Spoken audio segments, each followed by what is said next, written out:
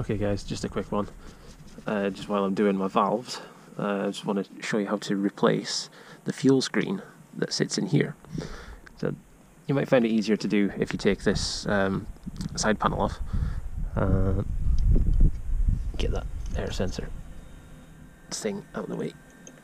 And so to do that, you just squeeze that, quick release, and lots of fuel will piss everywhere. So that one there, give it a squeeze and a pull. Squeeze and pull. Damn it.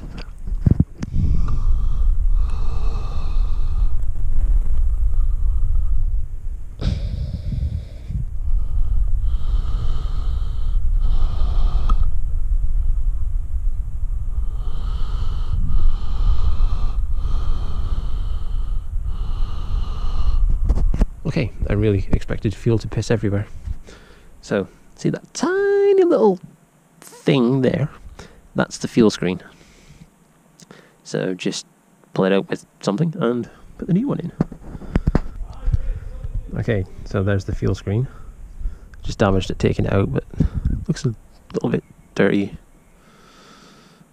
Dirty? Yeah, some dirt in there.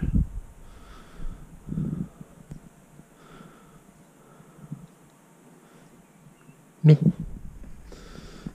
Oops. And here's the new one, nice and clean. And there's the part number. So that just goes inside here. You just poke it in, and then put the quick release thing back together, and that's you. Okay, so that's it in. You got to press it in quite firmly. It doesn't kind of click, but it does squeeze into place. And then just do these again.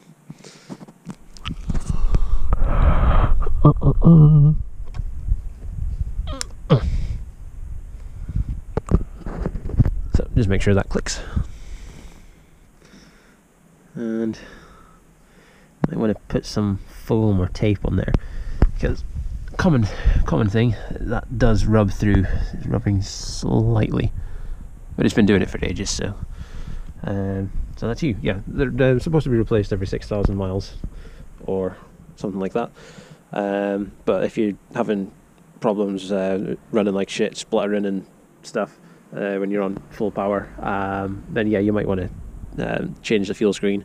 If it's still a bit shitty, then it's the fuel filters in the tank. That's a bit more of a tricky job. Gotta get the tank flipped up and get the shit out of there and whatever else is in there. Cobwebs. Fucking cobwebs. So, yeah, if you've found my video useful, please like, subscribe, and yeah, cheers.